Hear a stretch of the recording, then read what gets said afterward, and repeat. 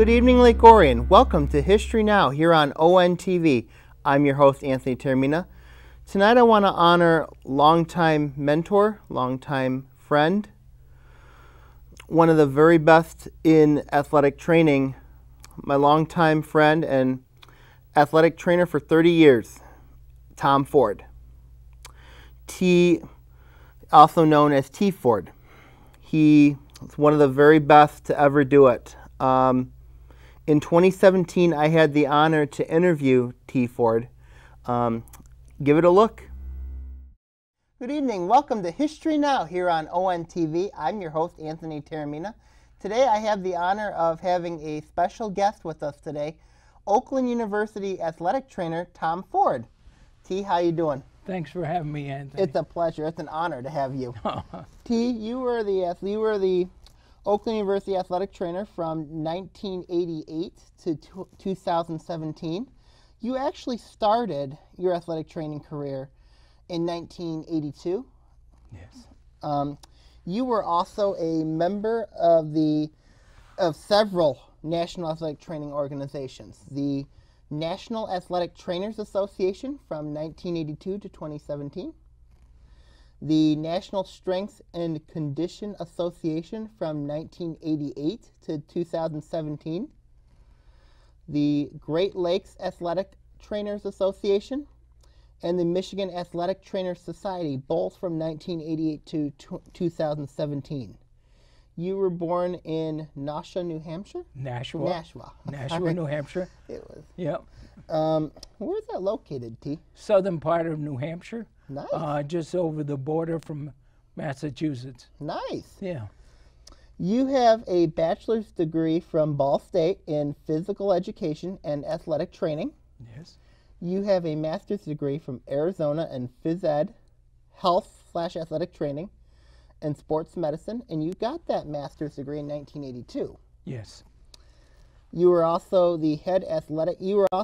an assistant athletic trainer for the Dallas Cowboys in 1982. Yes. Well, a very good friend of mine plays for the Dallas Cowboys these days. Oh, really? Mm-hmm. Jeff Heath, Okay. the Lake Orion alum. There you go. Mm-hmm. So there's a Dallas Cowboy connection there. You were the head athletic trainer at Sabino High School. Yes. In 1981 through 1982. It's located in Tucson. Yes, it is. Right there with the University of Arizona. That was part of the deal, going out there to University of Arizona. I could also work in high school at the same time. Wow. So I was able to get more and more experience. That's amazing. Yeah.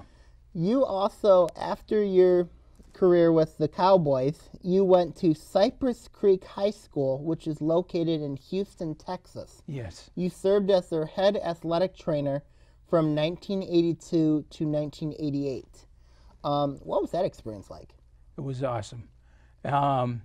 You've seen Friday Night Lights and all the talk about Texas football. It is that and then some. Very big time. We had a stadium. This is back in '82. We had an AstroTurf stadium that seated 13,000 spectators.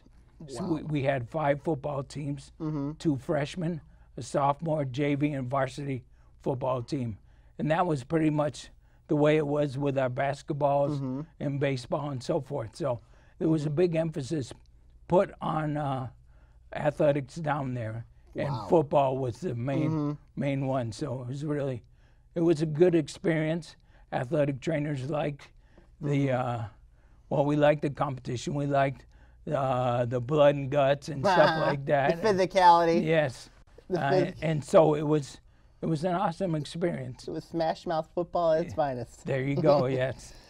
It reminded me of something, the UMAC in Oklahoma and Tulsa. Did that have that similar feeling to that UMAC in Tulsa? Yes. As a matter of fact, the stadium was huge, and Tulsa football and Oklahoma football is very similar. Yeah. A couple years back, they had the NCAA basketball tournament down there in Houston, where they did the slam dunk contest and the three-point shooting contest was at the Cypress Cy-Fair School District's gymnasium. Wow. So that goes to show you there was some money put into that, and it was top notch to be able to host that. You had to be very proud seeing it there. And that was awesome. You know, I went, is that the place? And it was. Yeah, I thought it would be closer because Cypress Creek is on the outskirts of Houston.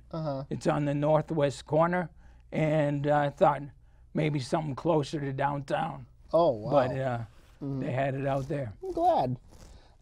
You've also worked for the United States hockey team, U.S. hockey. Yeah, it was part of the Olympic experience that I had with working at the Olympic Training Center in Marquette, doing the. You're probably gonna tell me all about what I've done. Yeah, I'll bring it up. Okay. You worked with speed skaters during the Winter World Games in Bulgaria. Yes, I did. That was all part of the experience, the Olympic experience. I worked at the Sports Festival Games in North Carolina, very similar to having, the Olympics here in the United States, but it was the northeast corner playing the southwest, everybody playing within the United States. So it was a mini Olympics just for athletes from the United States. So they had an opening ceremony, closing ceremony, everything that you would see at the Olympics, but it was all Americans there competing. Wow. And they're all looking to move on. That hockey experience there, working with them, they were looking for the next miracle team on ice. Oh, the team that would, because it was, obviously I loved it because once again, the blood and the guts and stuff like that, possibility there, but the media was there. Right. Everybody was recruiting them. We had first round draft picks off that team. Ooh. So it was a real good experience there. That is awesome. And part of that, those athletes are trying to move on.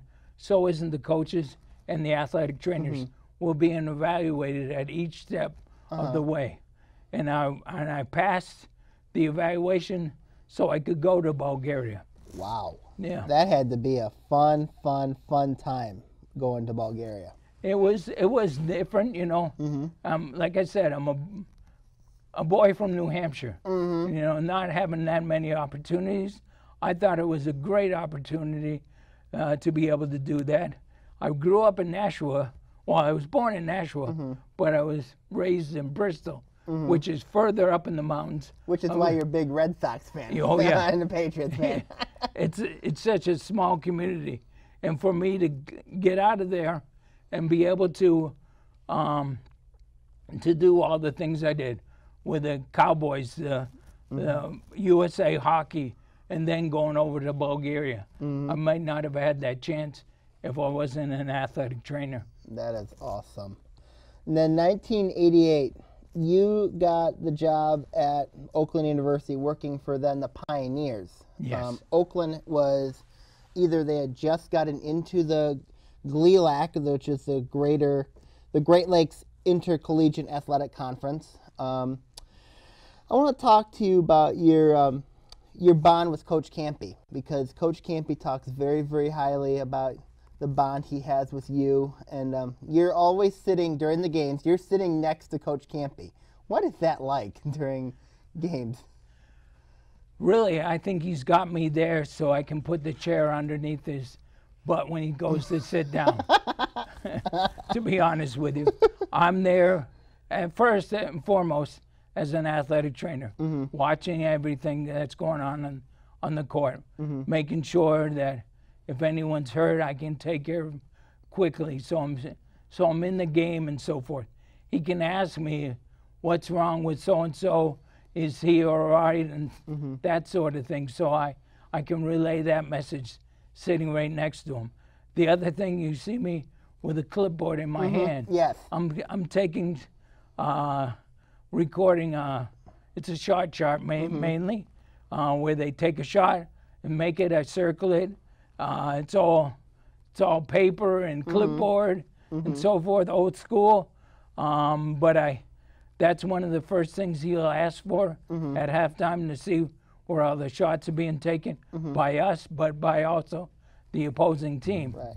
Well, I'm going to talk to you more. We're going to take a commercial break. We'll be right back on History Now here on ONTV. Welcome back to History Now here on ONTV. I'm Anthony Termina. I'm here with my guest, Tom Ford. T, how are you? I'm doing great. Wonderful. I want to talk to you about, now we're talking about your life at Oakland. I want to talk to you about basically life in the training room. You were you were taking care of student athletes and at times managers. I know I've had to come in a few times. And you basically, you were seen as, some people have seen you as like you heal people very, very, in a very unique way. But you always made life in the training room fun. Student athletes always looked forward to coming in every day. You know, they obviously didn't like getting hurt, but they always looked forward to coming in, seeing you. How did you make that experience so fun? I looked at each student athlete that came in there as my own son or daughter. You know, I felt, because I had my own go off to college, and, you know, I felt like they're traveling thousands of miles. Some are coming from other countries and so forth to Oakland University. They don't have parents anymore. Well, they do, but they're fine. Yeah, when they're sick or injured, their job was to see the athletic trainer. And I made sure that they knew my cell number so they could reach out to me. And that's part of it. I tried to be a father to them, to be able to help them, so they would feel comfortable coming into the athletic training room. You know, and I think along the way built up that trust that they could go to me for anything and everything. You know, whether it was an injury or a boyfriend-girlfriend issue or something like that. They knew they could come to me, and I would be able to help them, point them in the right direction if I didn't have the right answers. But I think as an athletic trainer, your student athletes need to trust you in everything you do. You also were a professor at the university. You taught a class. Yes, I did. That started a few years back, quite a few now, I think. And now I teach it, or I was teaching it in the fall, winter, and in the summer. And quite a few people would get in there, anywhere between 40 and 50 students. Wow. It started off as a small beginning athletic training class, more or less to introduce the people that were going in exercise science or in physical therapy about what an athletic trainer does. And so they were learning, you know, so they would be able to incorporate an athletic trainer in a PT clinic or work with them at a high school if they were going to be a coach. I know a lot of students actually took the class because of who their professor was. I hope it wasn't because I was easy. We talked about this a little bit. The bonds with student athletes, coaches, managers, and students. We know we talked about this a little bit, but what are those bonds like with student athletes and coaches and managers and just students in general? It is amazing. With my new sickness now, the outpouring of love and support that I'm getting from all the way back to the Division II days, those student athletes reaching out to me and so forth, it's just amazing that they do that. But it wasn't because of my sickness right now. We have a number of them. Obviously, I'm there 30 years. Some of their kids have gone on to college right now. We have some of them at Oakland. Some of our former athletes now have their sons and daughters going to school at Oakland. So it's the second generation that I'm working with. And so, you know, once again, it's that trust thing. Or they would, these former athletes, now that are parents, would call me first before going to a doctor. Hey, T, what should I do? They got this and this and this. It's not only them. They might have ran a marathon, but now I'm answering questions about their son and daughter. That's awesome. Obviously, bonds with, obviously you and I have a great bond that goes back to when I first started. I was very uncomfortable right in my first year. You, along with Mark Vick and the players, took me in as one of your own. We always have I would call it a great, like, I always looked forward to coming into the training room. And, you know, just whether, like, during after class or just saying, "Hi, T, how you doing?" Great. Yeah. And, you know, and just some of the things that we did. You and I, just so much chemistry between you and I in terms of the manager athletic trainer bond, and I thank you for that. Oh, no problem. I would not have been able to. I would not have been able to graduate from my 5.5 years without getting to know you. Without, you know, you helped me along the way, and I thank you for that. Oh, and, you're welcome. You know, you made my life easier too. Thank you, T. I wanted to go back and talk about you've made several NCAA tournament appearances. You've made 4 NCAA Division II tournament appearances back when the Pioneers, before they became the Golden Grizzlies, and I'll talk to you about that in a minute. Is that just men's basketball? Yes. Remember, back in Division II, I was the only one. Oh. So I was. So you were going everywhere. Everywhere, yeah. So it wasn't I'd just have basketball. men's soccer, then I'd travel with men's and women's basketball, and then for a little bit I'd go with swimming to their championships, their national championships, and then go to baseball. Wow. So it was year round. So it was year round. Yes. Then you went with men's basketball, women's soccer, men's and women's golf. I mean, you just did it all. All the sports I've been involved with. You did it all.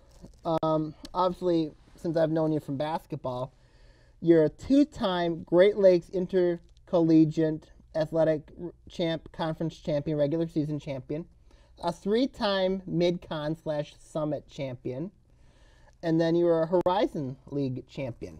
That's amazing, T. I don't think of it as myself. I think of it more as the team. Yes. You know, I helped them out, but I was there along for the ride, and it was fun.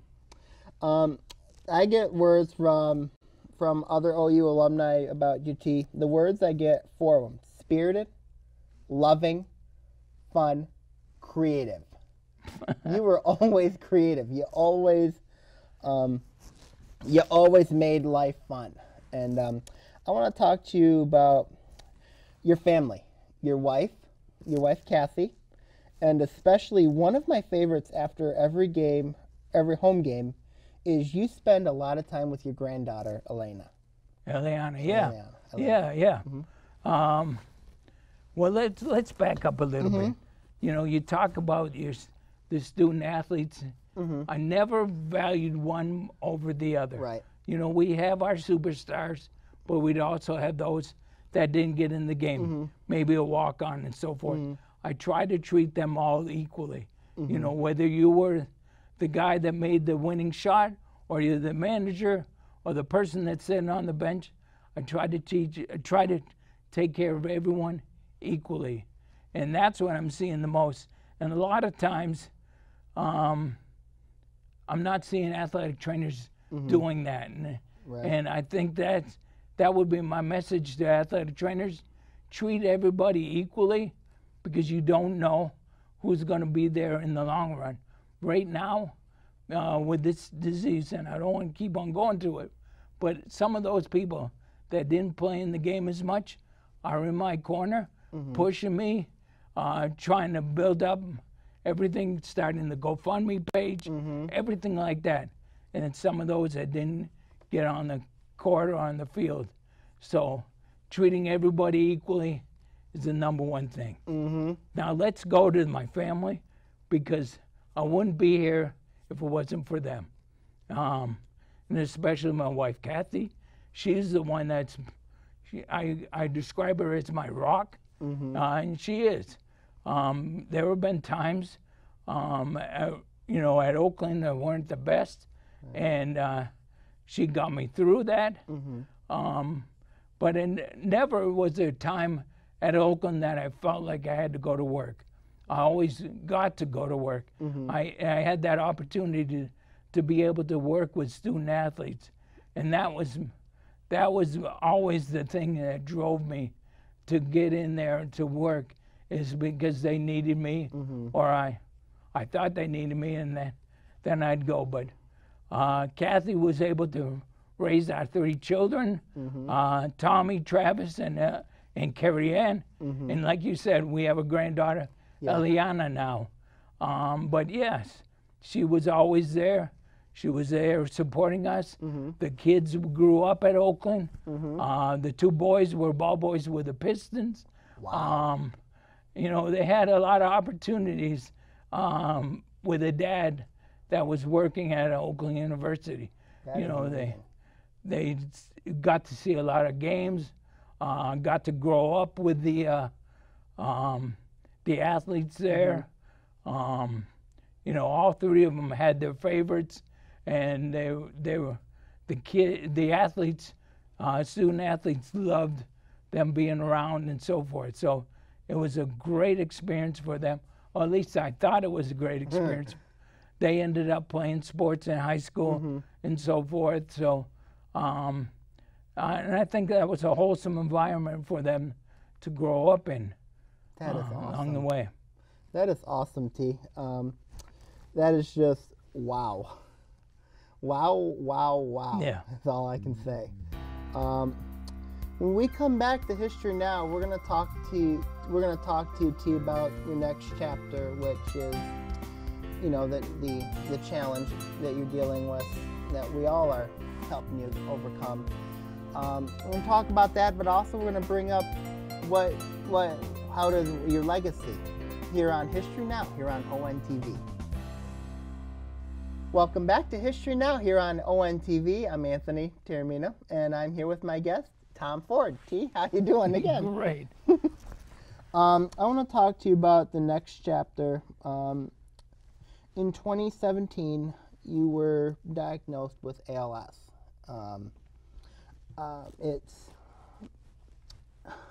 It's tough. It's tough because, and you had to recently step down as athletic trainer on overcoming this disease, this challenge. Talk to me about your experiences with this. Well, it's probably the biggest slap in the face that I ever had. There's never an opportune time to have a disease. Right. And for us as a family, this definitely was not the right time for us, because we're planning on retiring and all that stuff going on, and then all of a sudden this comes into play. You know, throughout the year, I was getting tired a lot more. You know, and I'm thinking it's me traveling with women's soccer, going men's basketball. You know, That's a lot. For me, I've never had so much time off. You know, I was lucky to have a day off. I worked almost 7 days a week, you know, traveling and so forth. Yep. And my body was tired. You know, I'm thinking that it is, you know, I'm 58, or I was 58 at the time, and I was tired because I was doing the job of a 28-year-old kid. You know, so in December, well, back in October, I had trouble breathing going and running out on the field because, you know, that's part of my job to get one of the student athletes, soccer player, off, and I was breathing hard, and I went, holy cow, what's going on? So November was a busy month again, and no traveling, going to Alaska and so forth. And then earliest I could get in to see the doctor was in December. We started off with therapy because my back and my neck hurt, and I was having trouble breathing. Had MRIs, CT scans, went off to see a cardiologist, said my heart was good, but your lungs, breathing was bad. So I went to a pulmonologist, ran tests, they sent me to a neurologist, who then referred me to specialists at Henry Ford, where they deal with ALS. amyotrophic lateral sclerosis, or Lou Gehrig's disease. It's not something that anybody wants. Right. The unfortunate thing is I had to break that news to my wife on her birthday. So that was the worst thing I ever had to do. But since then, we've been seeing a lot of people at Henry Ford to get us through there. They have a number of specialists that work with us. Feel real confident in that. Because I lost about 20 pounds, they told me I needed to eat. They put me on some medicine that's been around only about 22 years. They haven't found anything else. Right. In August, hopefully there will be another medicine here that the FDA approved. But the problem with that, there's a price tag with that, and that's $146,000 a year. Jeez. So I'm hoping that insurance helps with this. But more and more I'm looking at this. ALS is not something that's incurable. There are about 6,000 people that come down with this disease every year. And if the United States had 6,000 people being put in prison, they would try to figure out how to get them out of there. And more or less, when you have ALS, you're imprisoned. You're a prisoner in your own body.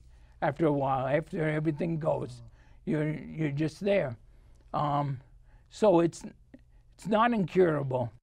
You know, we have hope that it's not incurable, but it's one of those that is underfunded. And my next chapter in life, I always wondered what I was going to do. You know, here is a person that worked 24/7.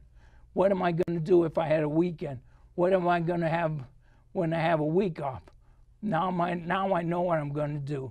I'm going to spread the word of ALS, make sure people are aware of it, because in my situation, it's not genetic. 90% of the people can have that. You know, only 10% is genetic related. So anybody out there could end up with this disease. And if I can help the next person not get this, that's my job in life right now. How do you want people to remember you, T? Well, I hope they remember me as the person that they could go to with anything. You know, they feel that they were comfortable with, that they trusted, and they knew I had their back at any time. Thank you very, very much, You're T. welcome. It's my honor. Thank you.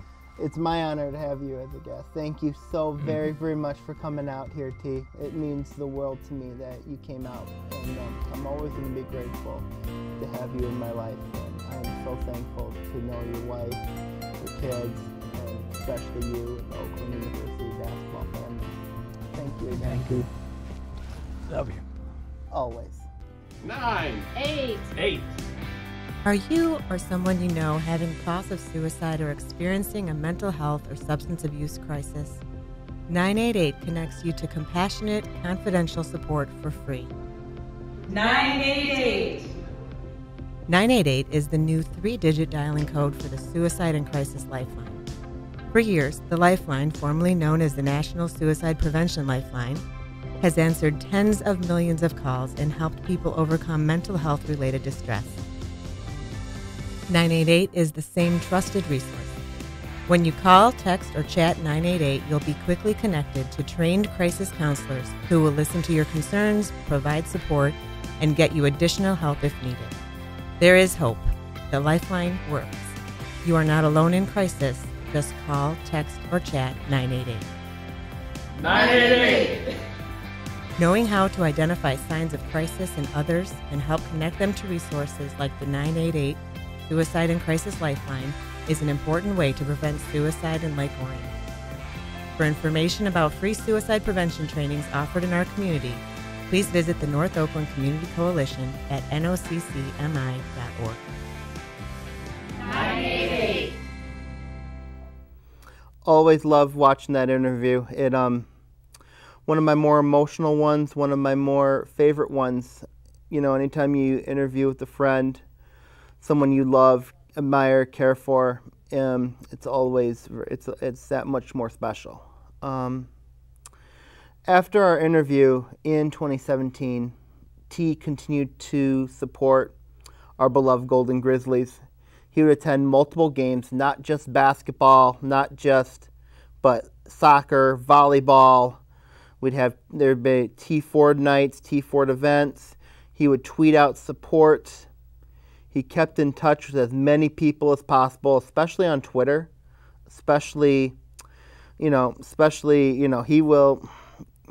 He just kept in touch with so many of us, including myself. In 2020, T was honored with the Holly L. Lepley Hall of Honor, which is basically the Oakland University Athletic Hall of Fame. No man, in my opinion, deserves this more than T. When you talk about Oakland University, when you talk about the love, the dedication, the impact that he had made on lives, not just in athletics, but T was a former professor. T was also a teacher. He was a mentor, and his legacy will go further than just Oakland University student athletes. You have managers, you have other athletic trainers, not just at Oakland, but throughout the Summit League, the Horizon League, other schools like Michigan State and Michigan. T was known in those areas, and his impact in many ways, he did so much, and he, in many ways, even now, he continues to be a mentor. He was still teaching all of us about what ALS was. Him and his wife, Kathy. They taught us about ALS and understanding what it is, often ending tweets with the hashtag "every second counts" or T Ford Strong. T still continued to be a mentor for all of us. He continued to teach us what ALS is, and just staying positive, just being that positive influence that he continued to be when he was athletic training, and still doing it even then. Oakland changed their Black and Gold Spirit Award to the Tom Ford Black and Gold Spirit Award, which honors the most spirited athletes and teams at Oakland University. It's basically the most spirited award. And can't ask for a better person to honor than Tom Ford when it comes to awards. The athletic training room at Oakland University is now named in his honor, and deservingly so. And just really, no one deserves it more. His name is enshrined forever on the Orion court, right next to the seat where he sat. And when Lake Orion was there in December for a basketball game, I saw that, and I just went on my knees and kissed it. That's how much T means to me, and it's very special. Oakland also created the Tom Ford Athletic Training Endowment in his honor, which all proceeds will go to promote athletic medicine, and that will be there until the annals of time. In July 20th, 2023, T left us, and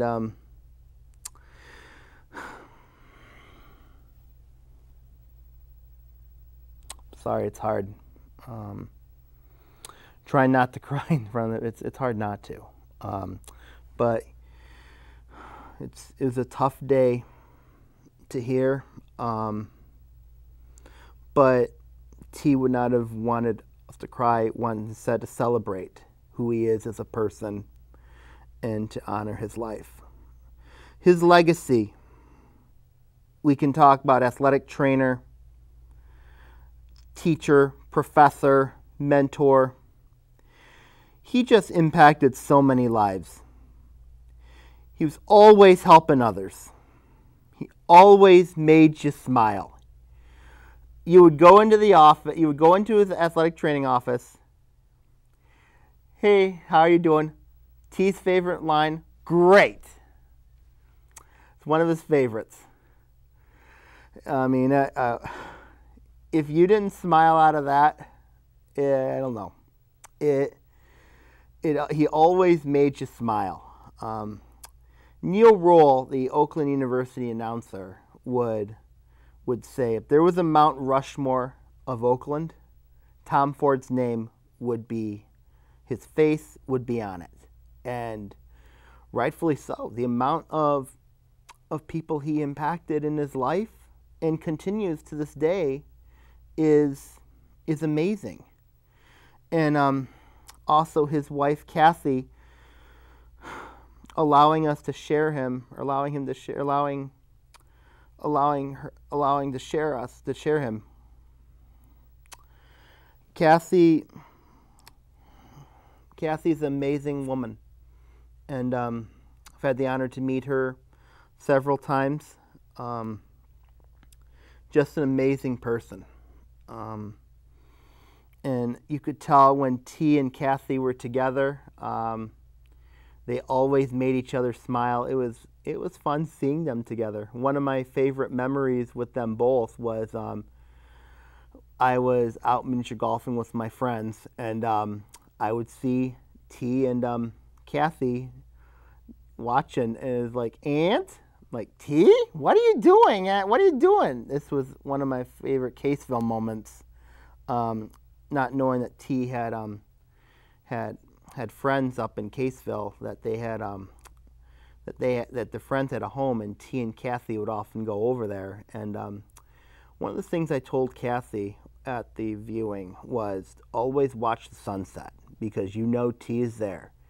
And I asked her, I said to her, basically, he's there. And so I'm pretty sure she'll the next time she goes to Caseville, she'll look at that sunset and have a smile on her face. Personal stories, basically the antagonistic manager and the voice of reason athletic trainer. I was seen as the instigative, antagonistic, loved picking on people, and he was always the voice of reason athletic trainer. I would always demand respect, and he was like, Aunt? No, that's not how you do it. You earn respect. It was a very, very, almost a comedy relationship, but those are the moments that you value forever. He threw me in the Swim-X. I'm the only manager he's ever taken to the hospital. 2 stitches on my finger. I remember being in a lot of pain, and T just keeping me calm, keeping me positive through all of it. He didn't have to do that, but he did. And that meant so much to me, having him there, being there for me, helping me overcome my fear of ladders. When we won our 2 championships, one of the things that I was most afraid about was going on ladders. And so because of that fear of ladders, I ended up cutting my finger rather than cutting the net. And it was bleeding so much. But he took me to the hospital. I had 2 stitches on my finger, and he was there with me throughout. And I will always be thankful to T for just being there with me through that time. There were the wake-up calls, especially when I was on the road. I would do a lot of wake-up calls. I would also prank call T a couple times. I had the number lists in the hotel, so I would often call his room and prank. One of my favorite ones was basically saying, "I'm your conscience." He goes, "Hello, conscience." It was so funny. It was like I didn't know what to say, but I was like, it was just, it was fantastic. Hilarious, but, I mean, anything to make me smile and vice versa. We had Casey the Kangaroo, Don the Mastodon, or as I call it, Don the Elephant. Life in the Training Room. I wrote a short story about life in the training room, basically a comedy of basically with T as the main character. It was just some of the most comical, crazy things that I would put in there. Tried to include as much of the 2011 team as possible. It was just hilarious. Basically, T's the main character and opposing mascots as the major villains. It was just hilarious. There was the Wizard of Oz Flying Monkeys. What was unique about that was we talked about the Wizard of Oz Flying Monkeys in the song during that.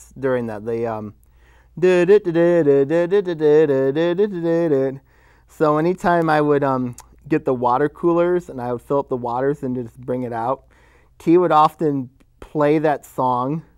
It was just hilarious. Or I would say to T, sing that song. It was just hilarious. Tying the ties before basketball games. One thing I don't do well is tying ties. And so it was tradition that I asked T to help me tie my ties. And he would always tie my ties before basketball games. Sometimes Coach Tungate would do it. Sometimes one of the other coaches would do it. But it was mostly T. And I would remember those. He always did it just right. It was one of those things where I just went to T, and when he would get done taping the guys, and he would tie my ties for me. It was mostly it was before, but it was also after as well. So I always remember the moments he would tie my ties for basketball games. One of my favorite friendships that I have is a manager from Oral Roberts. So how this worked out was we were in Tulsa for the Mid-Continent Tournament. This was pre-Summit League. And so the manager left his number on the water cooler. And T came up to me and said, "You should get to know him. I think you would do really, really well getting to know him." And I said, "Okay, might as well." So what I didn't know was he took his phone number from the water cooler and kept it for a year. So after our championship game in the Mid-Con Championship, I reached out to the Oral Roberts manager, said good game, was being a good sport, and he appreciated that, and we quickly became friends. And a year later, I would be in T's office, and he would show me that he kept the number. I'm like, what the heck were you doing? So, I mean, he gave me his number, of course, before T showed me the paper. But the fact is that T was responsible for my friendship with the manager at Oral Roberts, and it is a friendship that continues to this day. When he left us, he was one of the guys that I talked to in terms of just everything he did, what his legacy is, wondering if he remembered him, and he said that he did. He was the guy, and it's just a special. I mean, I credit T for that so much. Thank you, T. He was just the guy to pick on, knowing that he would do it back. As I made mention, if both of us were not smiling, we failed our jobs.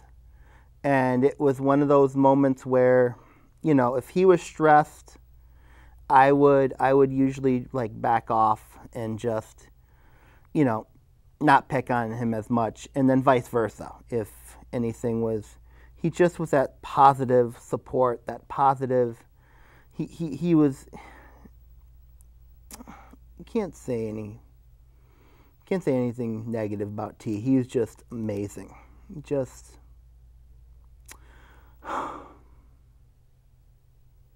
sorry. T, I love you. God bless you. God bless your wonderful family. Our athletics at Oakland, our basketball team, our wonderful university. It's not goodbye. It's see you in a little while, my friend. Rest easy. Keep watching over all of us. Thank you for everything you did in this life. Look forward to seeing you in the next life. I love you, and I always will.